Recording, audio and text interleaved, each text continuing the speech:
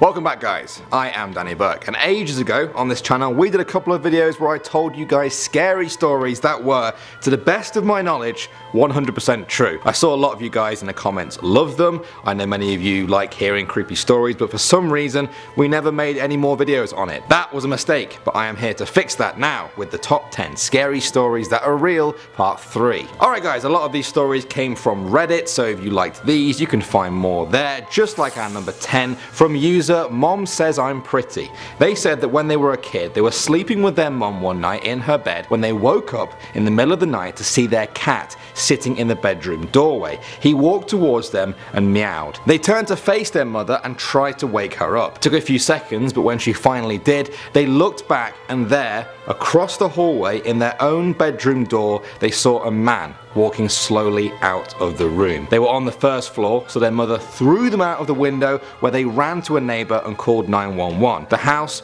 was totally locked when they went to sleep, and police said they think the man had been hiding in the house until nighttime. Alright, coming in at number 9 now. Reddit user SkyShadow42 told a story about how his wife's grandmother was walking back from the library one day where she volunteered at. About halfway along the wooded walk, she noticed someone behind her. Soon, the man was right up close to her. He started matching her pace. She started to panic, but she knew she was almost home. She was just 100 yards away and she could feel his breath on the back of her neck when suddenly it happens. He puts his hand on her shoulder and says in a sinister voice, "Okay, don't turn around and hand over your purse or I'll cut you." Doesn't sound the same coming from me. She stops, she steps forward, she turns around and shoots him in the neck with a gun that she's always kept in her purse. This was Texas. The man died in a hospital prison 5 years later and the family was left with a pretty scary story to tell everyone. Next up at number 8, Reddit user Lenny AK told the story of being a little kid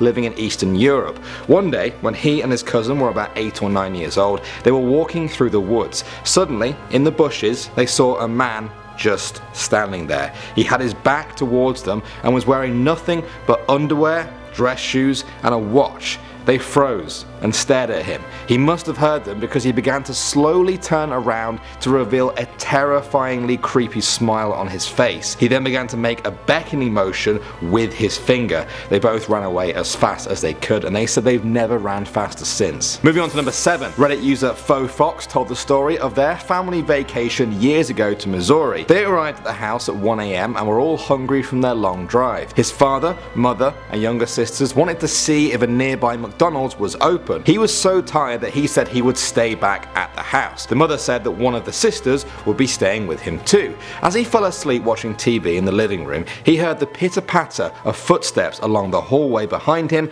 and assumed it was his sister. He got a call from his mother to ask what he wants to eat and he could hear both of his sisters in the background. She confirmed that they had both ended up going with them and then suddenly he heard a giggle come from somewhere behind him. He stood up to look around but saw nothing and said he stood in the corner of the room until everyone got back. At the number 6 spot, Reddit user Grumpy Dietitian told the story of her friend who was a medical student. She got back to her apartment at 1 PM one Sunday and had a lot of work to catch up on. She sat at the kitchen table for about 5 or 6 hours solid, just doing work. Suddenly, she looks up across the hallway to her bedroom to see a man casually walking out of the room. There were no other entrances there. She was sat by the front door. He had been there the whole time that she had. He froze in the doorway to her kitchen. She also froze. They stared at each other. Then her phone rang, which startled them both. She got up to answer it, he ran out of the door. Apparently, she moved to a new apartment soon after and got a huge dog. Next up at number 5, Reddit user NappyBoy28 was renting a place in Bath in the UK one spring.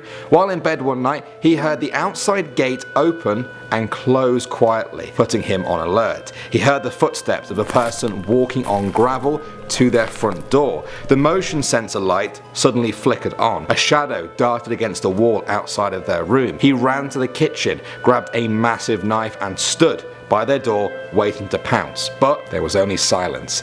Eventually he heard the sound of someone running away and the gate slamming shut behind them. They didn't know if it was a robber an attacker, or some other sinister figure, but the memory still gives them goosebumps to this day. At number 4 now, one Reddit user told the story of moving to a new area when she was 10 years old and making friends with a 12-year-old girl. One night her friend Rob was hanging out with the girl and her younger brother. They were home alone. The girl's mother had been helping a woman at work whose sister had recently been released from a mental institution. The kids got a knock at the door that night and they thought it was the mom. Unfortunately, it was actually the woman from the mental institution. She had somehow pieced together where the mother and her family lived. Rob managed to get away, but the girl wasn't so lucky. Police arrived at the house to find the girl had been decapitated and left in the bath. Her head had been hidden. The officer described it as a sight that will stick with them for the rest of their lives. That got dark very quickly. Alright, next up at number 3.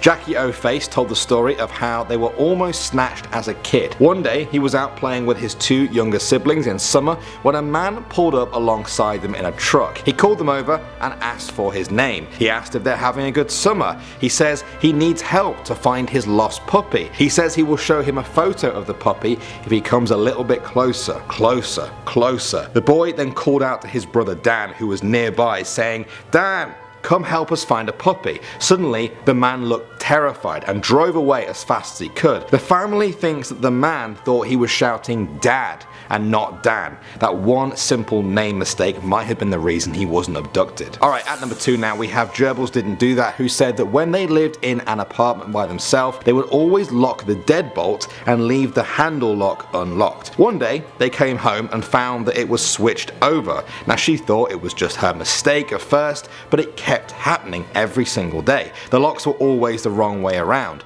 One day it happened and she thought that was really strange. As usual, she went to the fridge to get something to eat, and inside the fridge she found a 100-year-old book, just like the ones she actually collected as a hobby. But this one wasn't hers. She called her landlady to find out what was going on. The landlady said she didn't touch the locks or put the book in the fridge, but was very freaked out because the last person to live there was a very creepy guy with mental health issues and drug problems. She got the locks changed forever later that day. And finally now at number 1, we have user CDC, who told the story of always having a very irrational fear as a child that if they returned home at night, they had to walk straight into the house without looking back, because if they did, someone would be following them. One night they went to go and grab their school bag from the car, and on their way back, with their anxiety levels reaching their absolute peak, they thought, "This is stupid. What am I doing?" So they looked back. He saw what appeared to be someone crouching down beside his mum's car, peeking their head around the side. A woman in her mid to late 30s.